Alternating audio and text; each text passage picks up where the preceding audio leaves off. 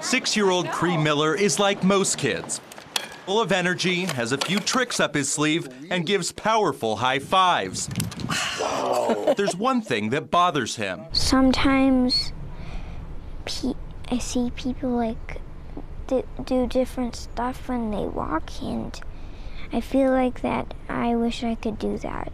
That was taken away from Cree. Experts testified his biological parents, teenagers at the time, dropped him on his head as an infant. And I didn't know if I could take this on. It was then in 2011 that Dawn Miller took him in as a foster child. A year later, she adopted him, naming him Cree, a Native American word for warrior. I lift him into the bathtub, lift him onto the toilet. He's not independent in any of those ways. A lawsuit filed by Cree and his adoptive mother claims in 2011, when he first arrived at Sutter Amador Hospital in Jackson, the medical staff should have reported his injuries to Child Protective Services.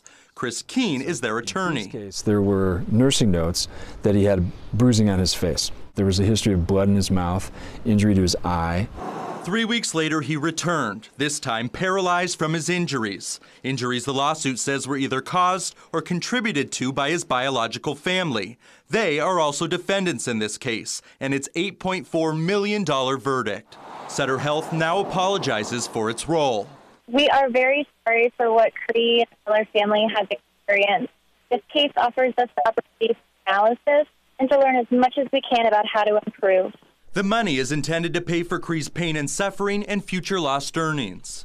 I've encouraged him to be the best that he can be and try to be as independent, because that's what's going to make him strong. With a dream of walking someday, it's a boost for this warrior in his lifelong battle.